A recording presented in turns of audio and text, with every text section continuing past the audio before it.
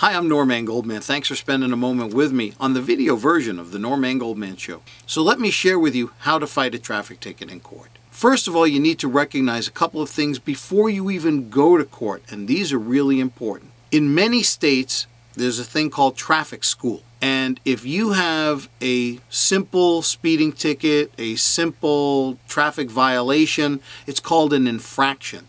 An infraction is one layer below a misdemeanor. An infraction means no jail time, it's just a fine. Now it could be damaging because it'll put points on your driving record at the DMV, right? And you get a certain number of points, your license gets suspended. It'll also raise your auto insurance rates because your auto insurance company is monitoring your driving record online with the Department of Motor Vehicles all the time, and certainly upon renewal of your auto insurance. So you want to have as clean a driving record as you can. In many states they have driving school where you can have a traffic ticket just wiped clean off the books as if it never happened by paying the fine that goes along with the traffic infraction and then paying the fee to go to traffic school, completing traffic school, sending in the paperwork to the court, and it's as if the traffic violation never happened. Now, in many courts and in many counties and in many states, they have a policy that says if you contest the traffic ticket by going to court, you lose your opportunity to go to traffic school, meaning you have to make a choice. In my state and county, if you decide to contest the traffic ticket, you can't go to traffic school. The judges are very funny about that, actually. They say, look, you don't get two bites at the apple. If you want me to give you a fair trial, and there's no jury in these cases, by the way, if you want me to give you a fair trial and you lose, you can't then say, well, now I'll go to traffic school. No. That's not how it works. Either go to traffic school and I never see you, or come down here and contest it and take your chances. So you have to make that decision long before you contest the traffic ticket.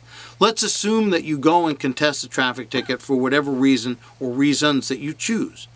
There is no jury trial, and very often, the judge is not your friend. Now, judges typically come from the prosecutor's office. If you want to be a judge, firstly, you got to be a lawyer. Second of all, it's very helpful if you were a public prosecutor, a district attorney, a county attorney.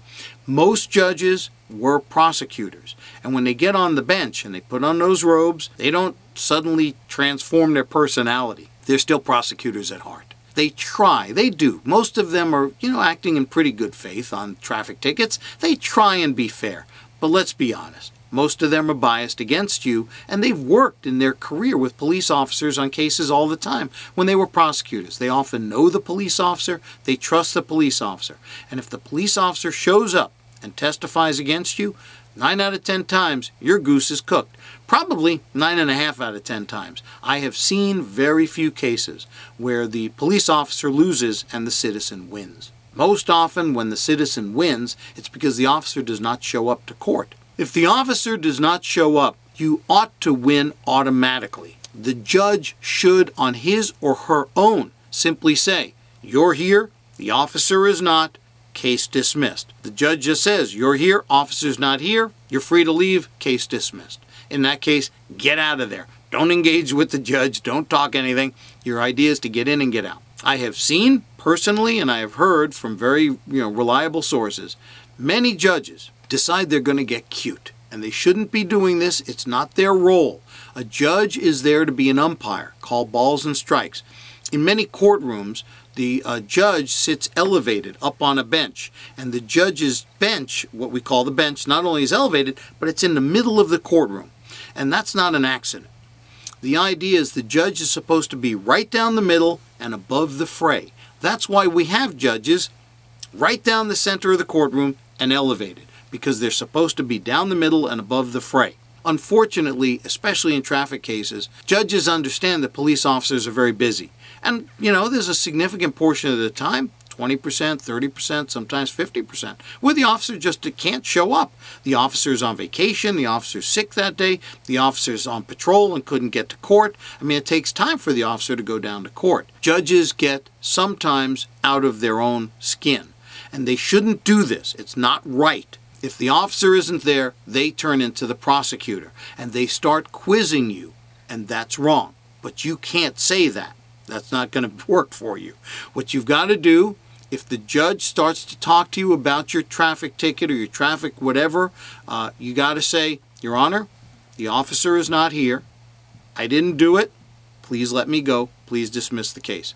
Now, you always address the court as Your Honor. Always. Just say, yes, Your Honor, no, Your Honor. Never be rude. Don't lecture the judge. Don't wag your finger in the judge's face.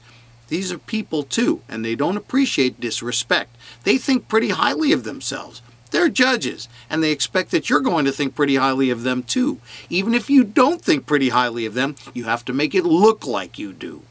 So you be respectful, and you say, yes, Your Honor, no, Your Honor. And if you're in a situation where there's no police officer there and the judge starts quizzing you, I have seen this with my own eyes, where judges do this, and people implicate themselves. They incriminate themselves, and the judge finds them guilty even without the officer there because the judge has played prosecutor, and that's wrong. But it happens, and I don't want it happening to you. You've got to do it in a very, very gentle tone of voice.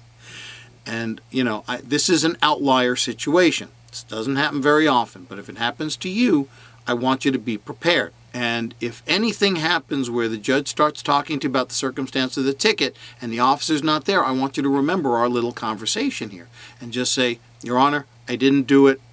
I didn't do it.